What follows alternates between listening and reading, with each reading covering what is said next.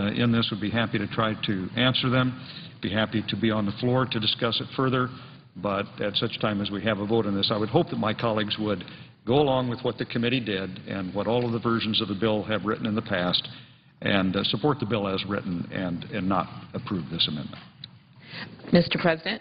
The Senator from Minnesota. I just wanted to thank the Senator from Arizona for his very strong comments and also for his support for this important bill.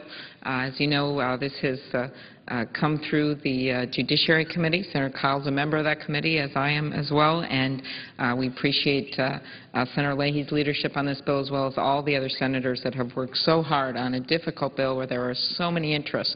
But in the end, what guided us to get through, to get this America Invents Act on this floor was the fact that innovation is so important to our economy, that the protection of ideas in America has what built our economy over the years. So I want to thank Senator Kyle, and before we hear from Senator Bingaman, who's here on another matter, I just wanted to support Senator Kyle's statements about the need to transition to the first inventor to file system.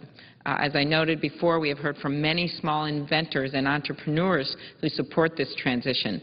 Independent inventor Louis Foreman has said the first-to-file system will strengthen the current system for entrepreneurs and small businesses. We have heard from nearly 50 small inventors in more than 20 states who share Mr. Foreman's view. I ask that a list of these supporters, as well as Mr. Foreman's letter to the Judiciary Committee in support of the America Invents Act, be included in the record. Without objection.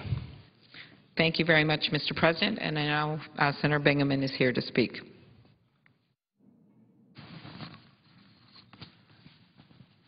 Mr. President. The Senator from New Mexico. Mr. President, I appreciate the chance to speak as if in morning business.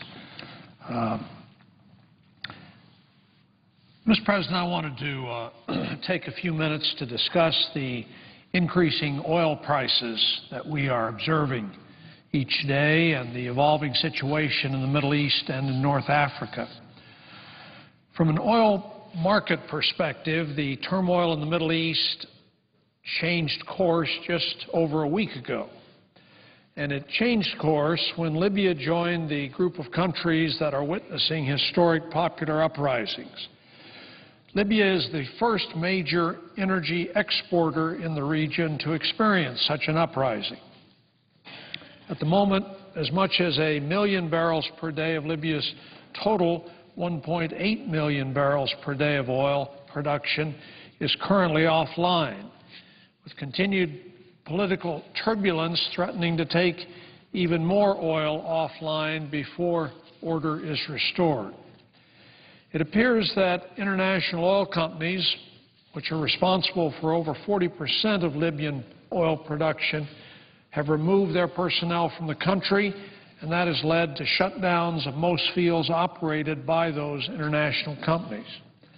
For the moment, it appears that the Libyan national oil companies themselves are mostly continuing to produce and export oil, although there might be some limited production losses in national oil company production as well.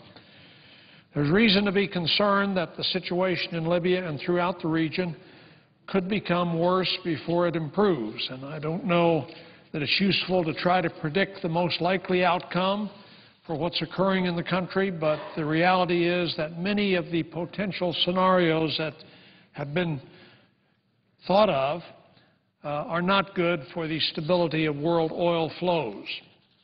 Fortunately, Saudi Arabia is widely believed to have enough spare oil production capacity to offset any losses in Libyan oil production. The Saudis have already publicly committed to compensating for any Libyan shortfall and very likely have already ramped up production to make good on that promise. However, the additional Saudi crude oil will not be of the same quality as the lost Libyan barrels of oil, which are light sweet crude. About 3/4 of Libyan exports go to Western Europe, and the refineries in Western Europe generally cannot manage the heavier and sour crudes that come out of the Persian Gulf region. There will be some crude oil dislocation as higher quality crudes are rerouted to Europe and incremental Saudi barrels of oil head for refineries that are able to handle the lower grade oil that they produce.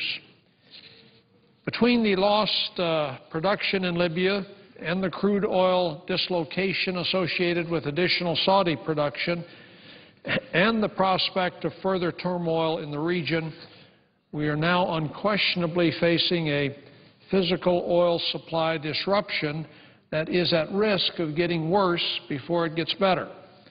For this reason, I believe it would be appropriate for the President to be ready to consider a release of oil from our Strategic Petroleum Reserve if the situation in Libya deteriorates further. Any additional oil market disturbance, such as turmoil spreading from Libya to Algeria or from Bahrain to Saudi Arabia, would clearly put us into a situation where there would be a very strong argument in favor of a sale from the Strategic Petroleum Reserve. While I don't think that high oil prices alone are sufficient justification for tapping the Strategic Petroleum Reserve, I do believe that the announcement of a Strategic Petroleum Reserve sale would help to moderate escalating prices. My recommendation that we stand ready to release oil from the SPRO is squarely in the traditional policy that we have had in our government for SPRO use, going back to the Reagan administration in the 1980s. Testimony before the Committee on Energy and Natural Resources on January 30th of 1984, President Reagan's Secretary of Energy, Donald Hodel, stated that the administration's SPRO policy in the event of an oil supply disruption was to, quote, go for an early and immediate drawdown, end quote. The SPRO would be used to send a signal, a strong signal to oil markets that the U.S. would not allow a physical oil shortage to develop. The SPRO policy carried out during the 1990s, the 1990 through 1991 Desert Storm operation offers an example of this early and in large volumes policy in action. On January 16th of 1991, President George H.W. Bush announced that the Allied military attack against Iraq had begun, and simultaneously he announced that the United States would begin releasing SPRO stocks as part of an international effort to minimize world oil market disruptions. Less than 12 hours after President Bush's authorization, the Department of Energy released a SPRO crude oil sales notice, and on January 28 of 1991, 26 companies submitted offers.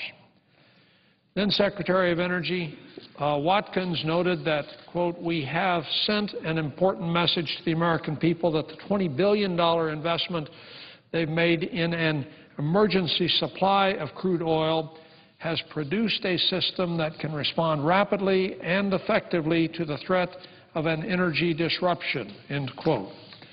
According to the analysis posted on the Department of Energy's website during the George W. Bush administration, quote, the rapid decision to release crude oil from government-controlled stocks in the United States and other OECD countries helped calm the global oil market, and prices began to moderate. World oil markets remained remarkably calm throughout most of the war, due largely to the swift release of the Strategic Petroleum Reserve oil. In recent years, the policy signals surrounding SPRO use have not been as clear. Some SPRO sales were criticized as efforts to manipulate oil prices. The SPRO was then ignored during other oil supply disruptions, including simultaneous oil supply disruptions due to a strike in Venezuela, political turmoil in Nigeria, and the initiation of the current war in Iraq. I believe the Reagan administration set the correct course for SPRO decision-making. The current administration would be well served in considering that example. and should be ready, in my view, to make a decision to calm world oil markets should the threat to world oil supplies increase in the coming days and weeks. Mr. President, I yield the floor. Suggest the absence of a quorum. Clerk will call the roll. Mr. Okaka.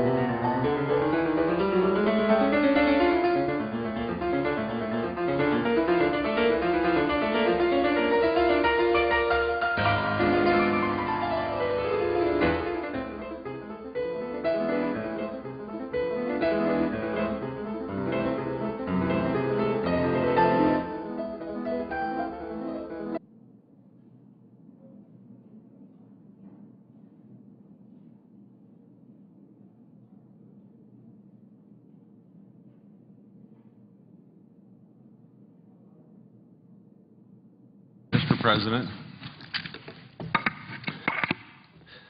Senator from Ohio. I ask that the calling of the quorum be suspended. Without objection. I ask permission of the Senate to address the Senate as if in morning business. Without objection. Earlier today, the Finance Committee held a hearing to discuss the serious problems of fraud in Medicare and Medicaid.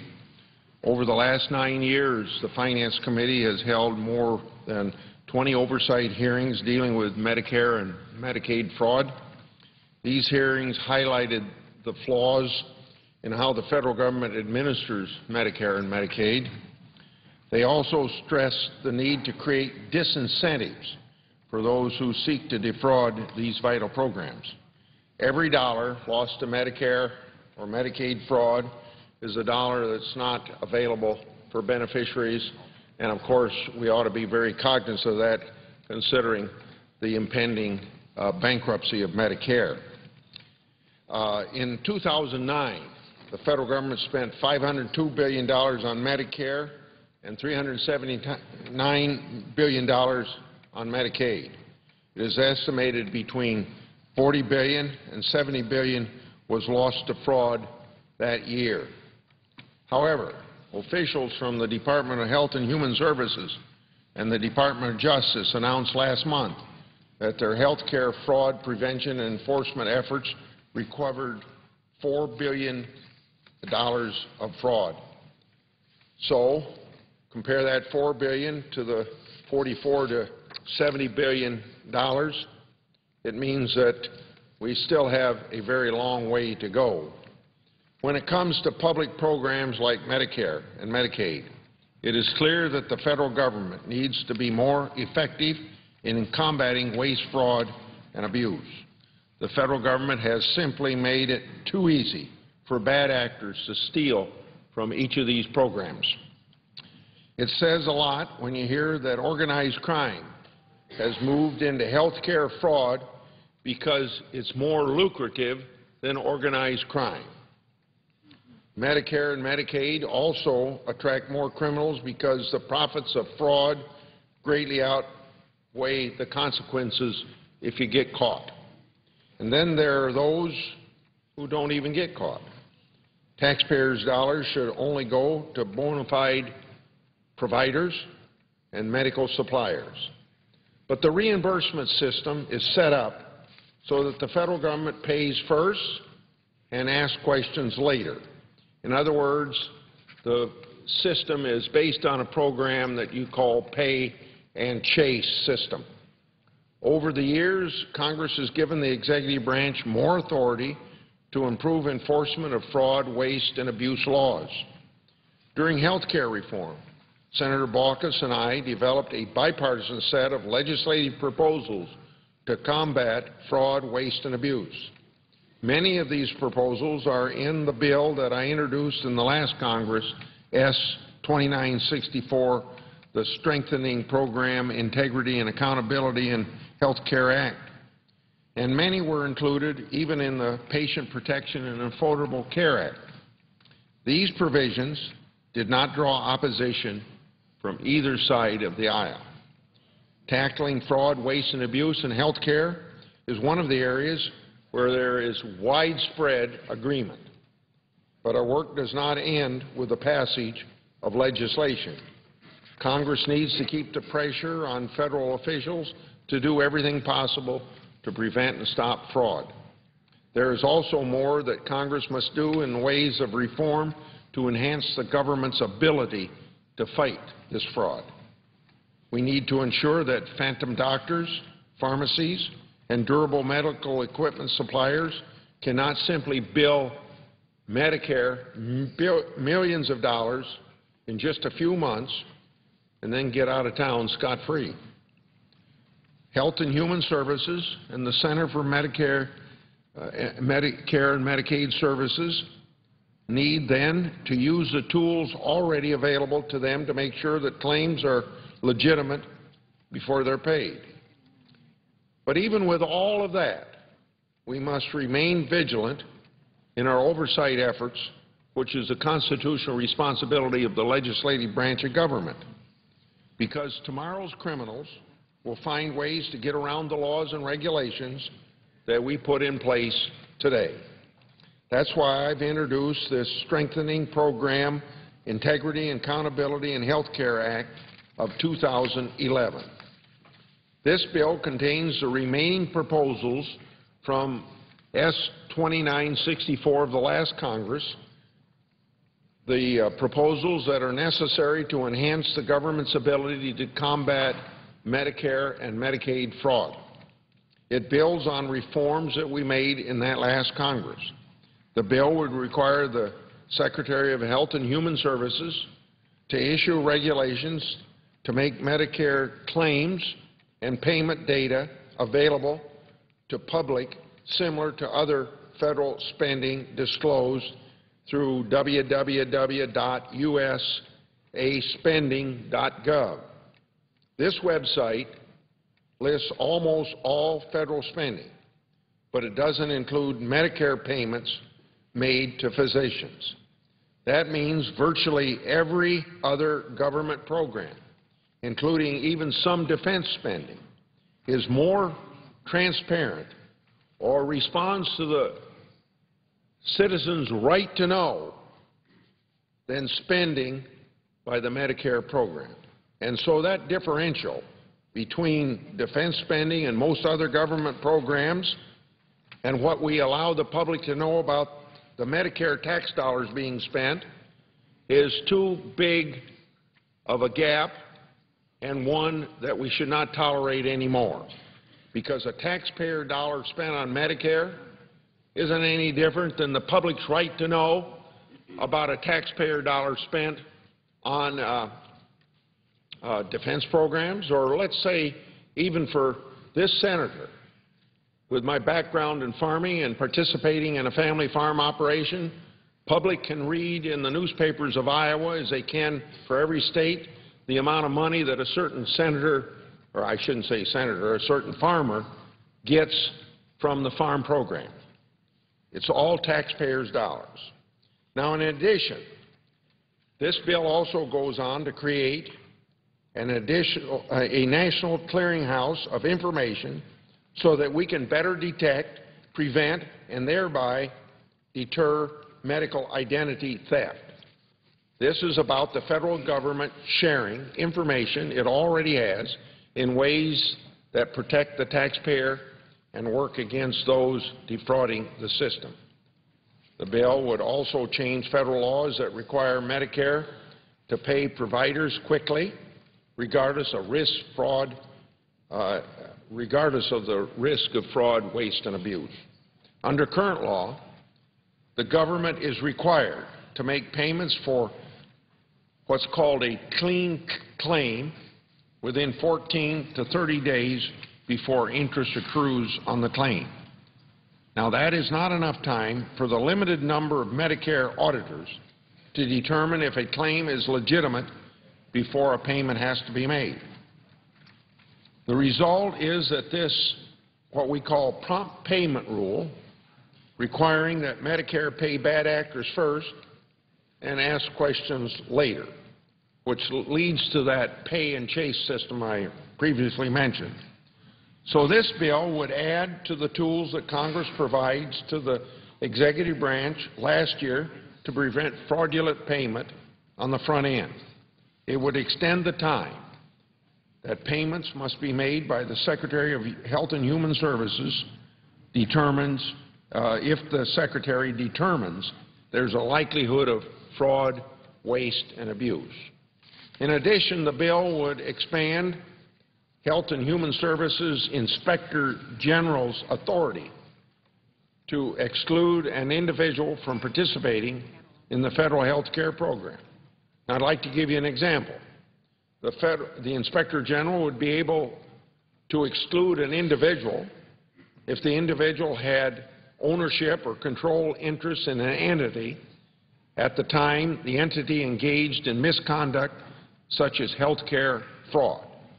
Now, I know that's common sense to the taxpayers of America, but it's not something that the Inspector General can do today. I still have other areas that my bill addresses. and that is in the area of illegal, unapproved drugs.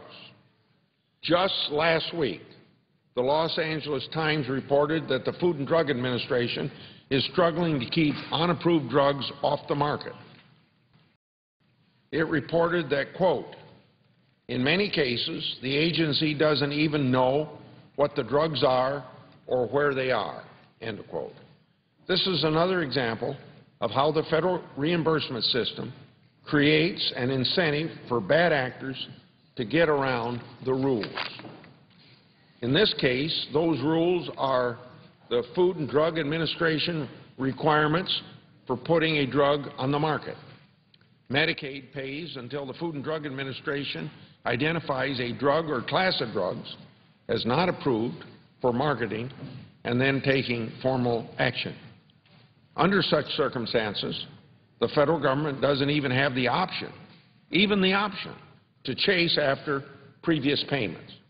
My bill would stop such payments unless the state Medicaid program first verifies with the Food and Drug Administration that the drug is being legally marketed. Now, again, that may sound like common sense, but it's something that can't be done without change of law. The changes I'm proposing would go a long way to deter those who would defraud our health care system. It also would provide greater protection to the taxpayers. Fighting fraud, waste, and abuse in Medicare and Medicaid is vital to the sustainability of each of these programs of Medicare and Medicaid. My bill will help add to the reforms that we passed last year. It will fix some of the blatant problems that incentivize and reward waste, fraud, and abuse. Mr. President, over 100 million Americans rely on Medicare and Medicaid for health insurance. Right now, these programs, as we all know, every member of this Senate knows, and most of the public knows, that these programs are on an unsustainable path. My bill takes necessary steps to move these programs towards sustainability, and I urge my colleagues to support this legislation and to help me by co-sponsoring it. I yield the floor, and I would suggest the absence of quorum. Clerk will call the roll. Mr. Akaka.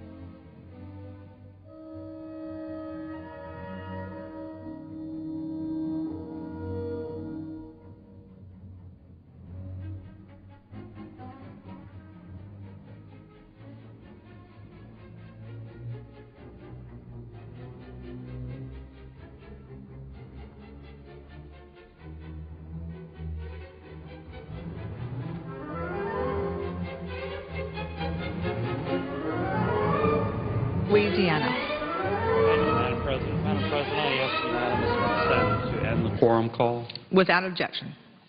Thank you, Madam President. Madam President, I rise in strong support of the Lee amendment, which is a sense of the Senate that this body and the House should pass a constitutional amendment requiring a balanced budget. Madam President, clearly, I think in every American's mind, our top domestic challenge is to get hold of our fiscal situation, to move us to a sustainable path, to tighten our belt in the federal government, just like every American family has been doing for many years in this recession. We're making a start, a real but modest start, in terms of this year's budget. And I was happy that the Senate followed the lead of the House and passed a 2-week CR today that has substantial cuts, the exact level of cuts as the House passed for the rest of the fiscal year. I support that important start in terms of this year's budget. And of course, we need to finish the job by passing a spending bill for the entire rest of the fiscal year with that level of cuts or more. And that's a start, but it's only a start. The other thing I think we need to do, Madam President, is create, reform a structure that demands that Congress stay on that path to a balanced budget until we get there. And I believe the most important thing we can create to demand that, a straitjacket for Congress, if you will, is a balanced budget constitutional amendment. And unfortunately, Madam President, I think Congress time and time again over years and decades has proved that we need to put Congress in that straitjacket if we're going to ever get to a sustainable fiscal situation, a balanced budget. Madam President, this isn't some academic debate. This is about the future of our kids, our grandkids, and our immediate future, because we could be put into economic chaos at any time because of our untenable fiscal situation, because 40 cents of every dollar the federal government is spending is using borrowed money, and so much of that money borrowed from the Chinese. This is about whether we're going to remain the freest, most prosperous country in human history. And this is about